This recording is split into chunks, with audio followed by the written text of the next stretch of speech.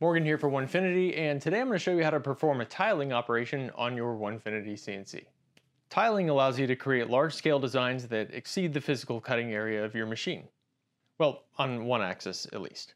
The y-axis is wide open on both ends. So the capacity of the y-axis on your machine is technically infinite. Wow.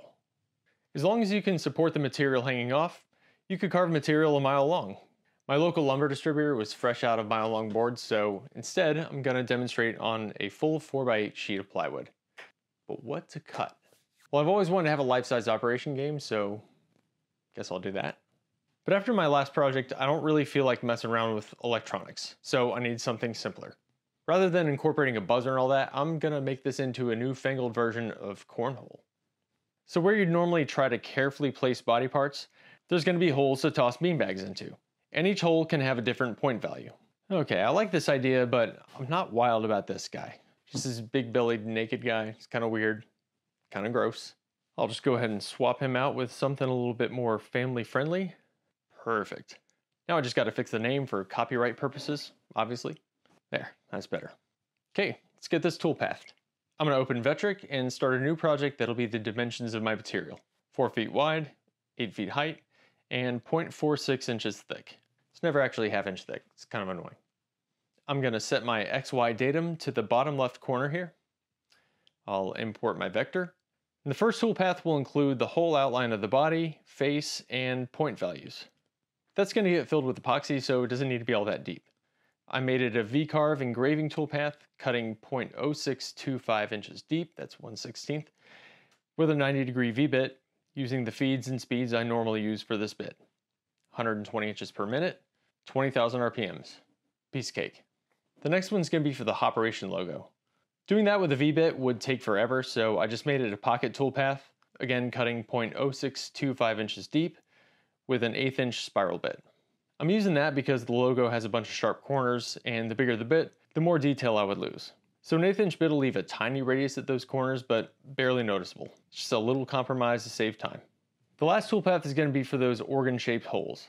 Those are going to be cut out completely, so it's just a simple profile toolpath, cutting inside the vector at full depth with a 1/4 inch spiral bit.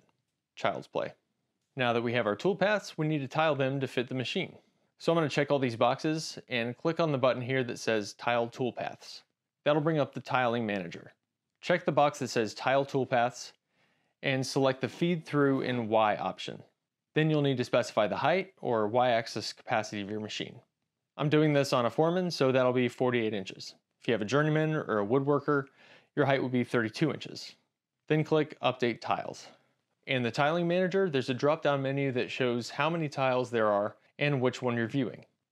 This project only has 2 tiles just because of the size of my design and the material. When you save your toolpaths, make sure the Output Tiled Toolpaths box is checked. It'll separate the toolpath into separate G-code files, making the beginning of the file name specific to which tile that portion of the toolpath is for. T1 meaning tile 1, T2 meaning tile 2, and so on and so forth. Okay, we have our G-code. Now let's get the machine set up. And this part honestly was probably my biggest challenge of the whole project. My Foreman normally lives under the outfeed of my main workstation, and the whole workstation is more or less a big enclosure. So doing a tiling operation in there wasn't an option, meaning I'd need to relocate the machine to the top of the bench where there'd be enough clearance in front of and behind the machine to be able to feed material through.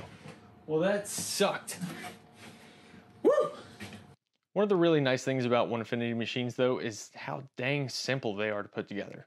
I disassembled the machine, put it up on top of the bench, and had it back together in about 10 minutes. And I don't know of any other machine that would be that easy. Anyway, I know that the top of the workstation is good and flat, so I grabbed an extra sheet of 3/4 inch ply to use as my wasteboard. I also had to cut a few blocks to mount the rails on so that the gantry blocks could move freely. It's not pretty, but it'll do just for this one project.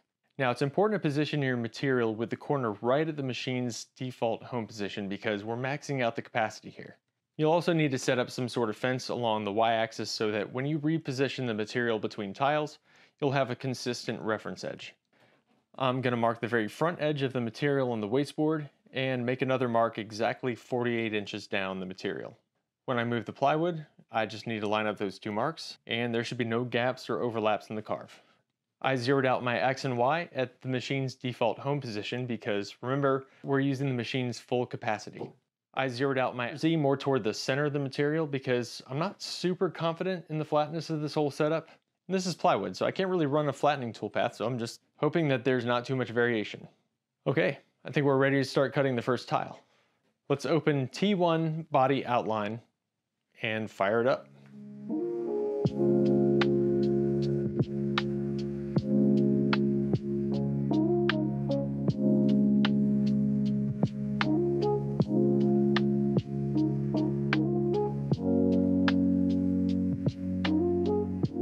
And it looks like my worries about the material flatness were justified.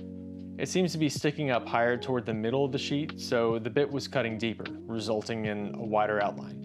I'm not too worried about it though, because I'm using a V-bit, and as it travels along these vectors, going from shallow to deep, the transition is gradual. So yeah, the lines are gonna be a little bit thicker toward the center here, but that's not gonna affect the design too much. Anyway, aside from some flatness issues, I'm pretty happy with how the bottom half came out. Now I just gotta move this sheet down exactly 48 inches to run the second tile, making sure to keep this left edge here tight to the fence I set up. After moving the sheet, I secured it back down and ran the toolpaths for the second tile. Those file names will start with T2. The first toolpath finishes up the body outline engraving and the organ hole cutouts.